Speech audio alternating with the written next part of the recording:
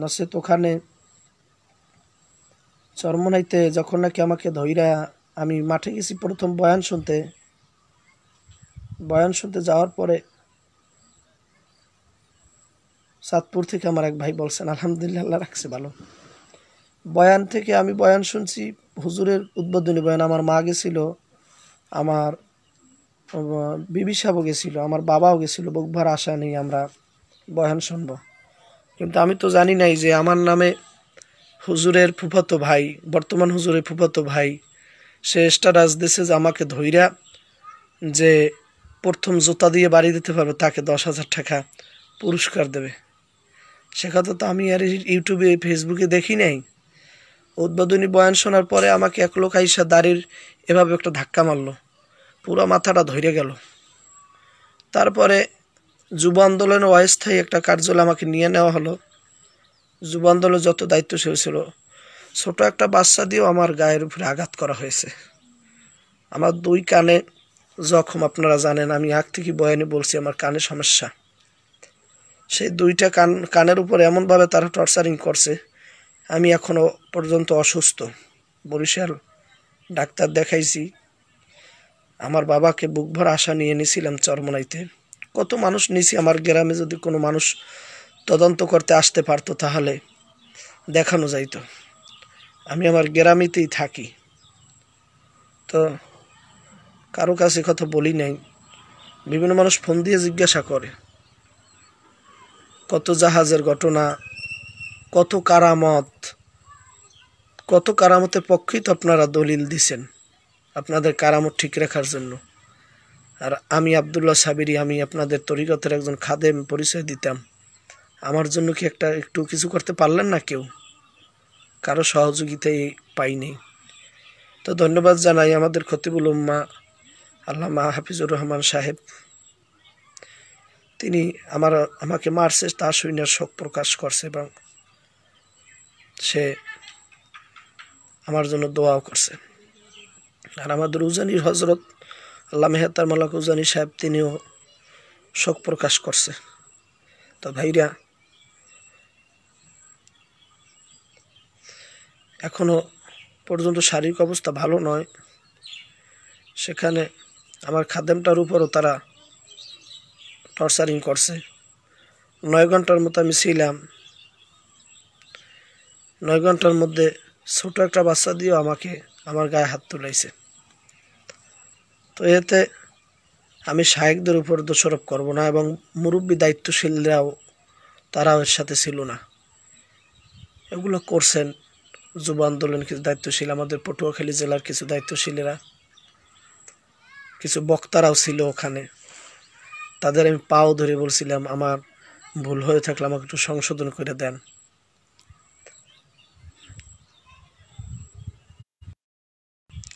অলিউল্লাহ আশিক ভাই, জি, আপনার পরামর্শের জন্য আপনাকে ধন্যবাদ। কোরআন হাদিসের বয়ান তো সবাই করে, আমাদের তরিকাতে তো সবাই বয়ান করে, কোরআন হাদিস দিয়ে করে। তারপর তো অলি আল্লাহদের কিছু ঘটনা বলে সবাই। কার আমাদের তরিকাতের এমন কোন বক্তারা আছে যে অলি আল্লাহদের বয়ান, অলি আল্লাহদের কারামত, অলি আল্লাহদের জীবনী বলে না?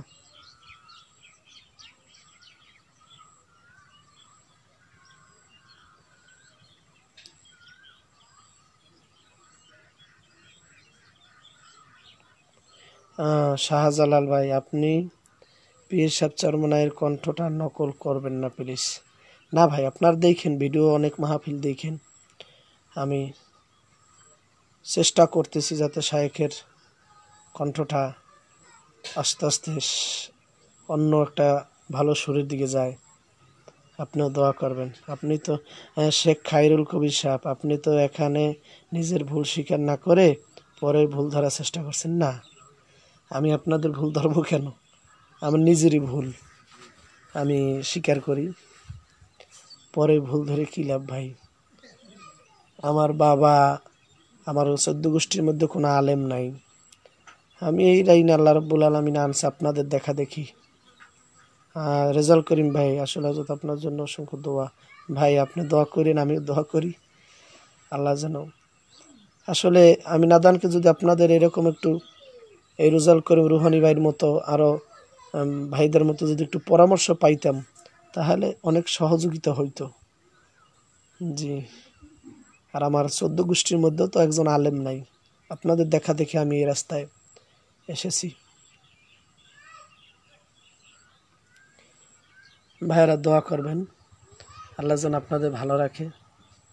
আর আমার জন্য দোয়া করবেন, চরমনাই নয়, অন্য কোনো দল নয়, আল্লাহ যেন হকের উপরে রাখেন। আর আমি বাকি জীবন নিয়াত করেছি কোরআন হাদিস অনুযায়ী কিছু কথা যদি বলে আল্লাহ বলবো। গাজী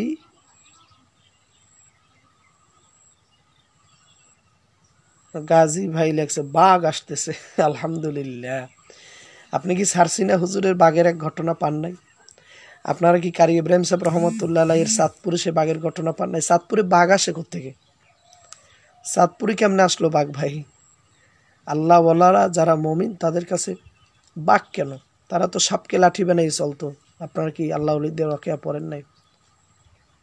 আপনার নাম্বারটা দিলে খুশি হবো দাদু। আপনার বলা ঘটনা সত্যি কি না শায়েকদের থেকে সত্যায়িত করতে হবে।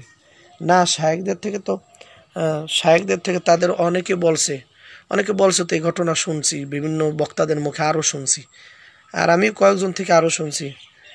বানাইয়া বলেন, কণ্ঠ নকল করেন, ভালো হন। KMD হাসান ভাই, জি, কণ্ঠ নকল আপনিও করার চেষ্টা করবেন, দেখেন কার কতটুকু হয়। কণ্ঠ নকল না, এটা অনুসরণ বলে।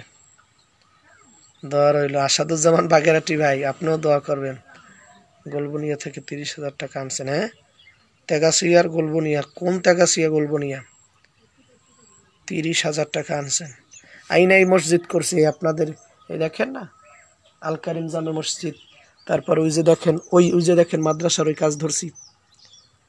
যদিও দিয়ে থাকেন 30,000 টাকা, তো ওগুলো করতেছি ইনশাল্লাহ।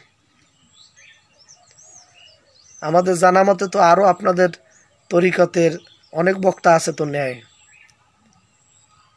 রহমতুল্লাহ মাদানী ভাই, জি ভাই দোয়া করবেন, আমি দোয়া করি। রাজশাহীতে মাহফিল ঢেউ দেওয়া যাবে? আলহামদুলিল্লাহ। কি মাহফিল দেব? মানুষ তো সারা দেশে এখন আছে ঝামেলায়। শুক্রিয়া হুজুরা, আপনি অনেক এগুলা আপনার শায়েকদের বদনাম হবে না। শায়েকদের বদনাম যাতে না হয় সেই চেষ্টাই আমাদের করা উচিত। কারণ আমি শেষ হয়ে গেলে আমার দ্বারা কোনো ইসলামের ক্ষতি তেমন একটা উপকার হবে না। শায়েকরা টিকে থাকলে এদেশে ইসলামের অনেক উপকার হবে, আমরা চাই। আর চেষ্টা করব বাকি জীবনে তাদের যেন কোনো ক্ষতি না হয়। তারা বাঘের ঘটনা তো আপনারা সার্চ দিয়ে এখন দেখবেন, অনেক বক্তার বলা আছে বাঘের কারামত। তো আমি এটার জন্য দুঃখিত। আমি শোনা একটা ঘটনা বলছি, এই ঘটনার কোনো দলিল আমার কাছে নাই। আমি একজন থেকে শুনেছিলাম, এই ঘটনাটার দলিল আমার কাছে নাই। এজন্য আমার এই তাহাকিক ছাড়া বলার জন্য আমি ক্ষমা প্রার্থনা করি। আল্লাহ রব্বুল আলমিনের কাছেও ক্ষমা প্রার্থনা করি। আপনারা যারা আমার ভক্তবৃন্দ মহব্বত করেন নাদানকে, আপনাদের কাছে তো ক্ষমা প্রার্থনা করি, দোয়া চাই আল্লাহ যেন আমাকে দিনের জন্য কবুল করেন। আর মাহফিল আমি কোনো দলের আগেও করি নেই, এখনও করি না, সামনেও করব না। আমি বয়ান করি কোরআন হাদিসের কিছু কথা, আল্লাহ ওয়ালাদের কিছু ওয়াকিয়া জীবনী, তাদের তাস্কেরা বলার চেষ্টা করি যাতে মানুষ উদ্বুদ্ধ হয় আল্লাহ ওয়ালাদের জীবনীর উপরে। আল্লাহ অতএব যাদের ভালো লাগবে তারা দাওয়াত দিবেন, নিবেন, কিন্তু যাদের ভালো লাগবে না, মহব্বত লাগবে না, অনুরোধ করবো আপনারা ফাও নিয়া দাওয়াত দিয়া বিভিন্ন রকমের কথা, অনেক রকম কথা বলে, আপনারা এ থেকে বিরত থাকবেন। অনেকেই রাজশাহীর হুজুর আলহামদুলিল্লাহ, আপনাকে অনেক আমার ভালো লাগে, কিন্তু একটু কথা বলবো, পারলাম না আপনার সাথে কথা বলতে। রাজশাহীর হুজুর আসছেন, মাশাআল্লাহ, আলহামদুলিল্লাহ, আল্লাহ রাখছে ভালো। শায়েখ আপনিও আছেন ভালো আলহামদুলিল্লাহ, আশা করি। মাওলানা কি এমডি নাইমুর রহমান কি লাগছেন? হুজুর আপনি তো বয়ানে বলছেন আমার পরে প্রমাণ আছে। জি, প্রমাণ আছে। কয়েকজন লোক বলেছিল তারা আছে, এখন তারা তো সাধারণ মানুষ বলছে, তাদের নাম বলে কি লাভ? আমি দোষী, অতএব মানুষ আমাকে দোষারোপ করুক, তাদের নাম বলে লাভ নেই।